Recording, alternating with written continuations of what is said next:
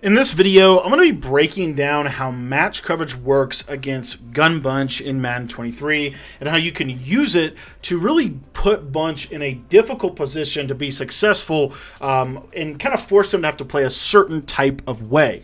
Now, if you're new to the channel, make sure you hit the subscribe button down below. It's completely free to subscribe to the channel.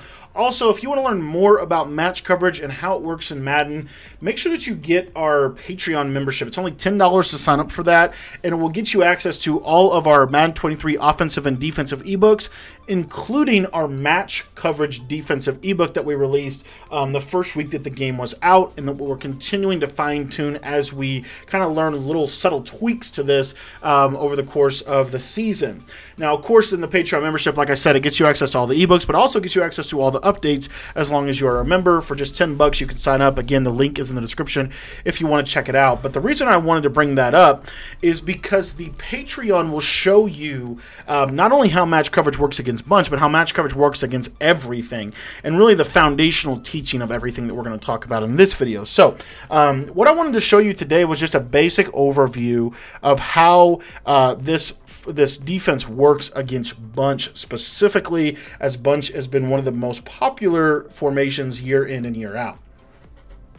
So the first thing that you want to do is make sure that your coaching adjustments has your zone coverage set to match if you're on next gen. If you're not on next gen and you're on current gen, you don't have to do that because it should already be on match, okay? And we're just going to come out in nickel over, and I'm going to show you why cover 4 quarters is really, really good against Gun Bunch. So basically what is going to happen in match coverage, whether it's cover 4 quarters, cover 6, cover 4 palms, those all kind of work the same in terms of how it's going to defend to the Bunch side. Again, match coverage is a split safety defense. What that basically means is it's going to work one way to one side, and it's going to work another way to the other side, depending on how many receivers that you have on that side. So in this example, we have compression and we have trips to the right side of the field. And on the back side of this formation, we have solo, basically. We have a solo receiver. So quarters is going to do, on one side, they're going to defend the compression side of this formation, which is the Bunch side, with the box check. That is the kind of default way that quarters or match is going to handle compression sets. It's by playing box. And then on the back side, again, it's a split safety coverage, so the backside receiver is in what's known as a solo check. So even if Palmer was motioned out and this was not Bunch, this is a basic way that match coverage reacts to trips formations, is they're going to put the backside receiver in what's known as a solo check, which, bottom line, basic, very simple. How does this work? It basically means that the backside receivers, the running back and the receiver, are in man. We're going to play man coverage on them. So Dean is going to be in man coverage on 81, and then White is going to be in man coverage on Eckler. And I'll show you this by just simply resetting my play. I'll reflip it, of course. And then what you'll see here is I'm going to put the running back on a streak, and I'm going to put Williams on a hitch. And what you'll notice is they basically literally play man-to-man. As you can see, they play man-to-man coverage on those receivers.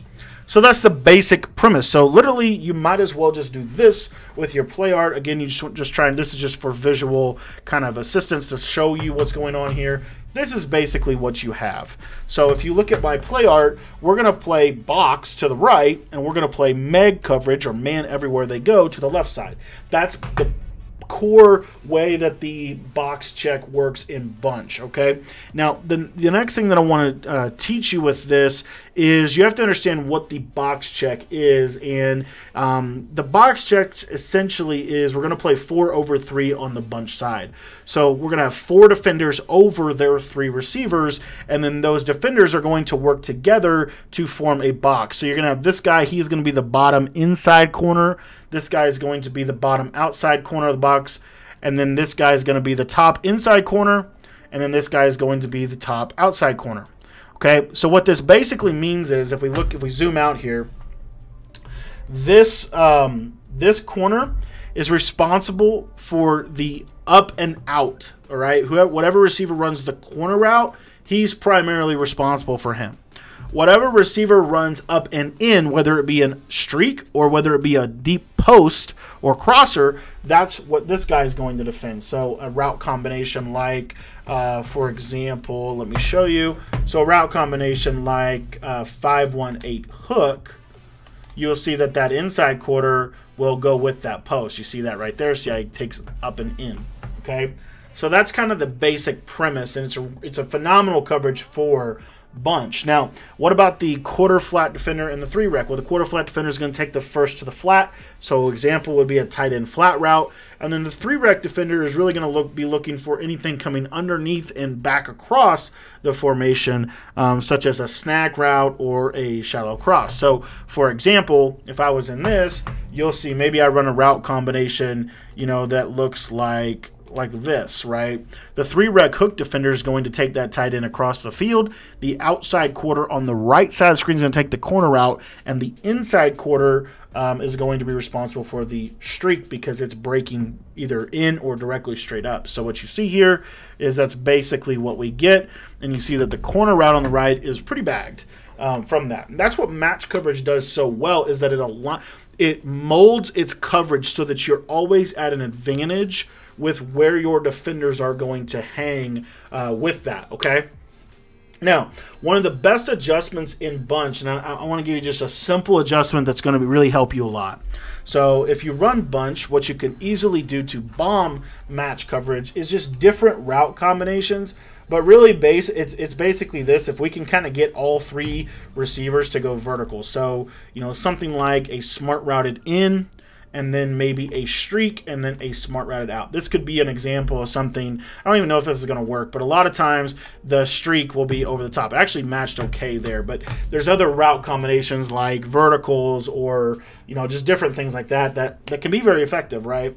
So what we want to do with our match coverage is we want to try to kind of protect it from these guys getting confused within a bunch set. Okay, I'm not talking about a trip set, I'm talking about a bunch set. Okay, very important distinction. So what you're going to see here is we'll do something like this. Maybe put the running back, we'll probably block him. Maybe put this backside guy on a C route or something, you know, like this. Okay, this is a really good bomb, but a way we can stop it is we can just put this right side guy or this bunch side dude in a deep half, and this will hang with most of the bomb plays that people are going to want to do, and we'll still be able to match our guys appropriately, right?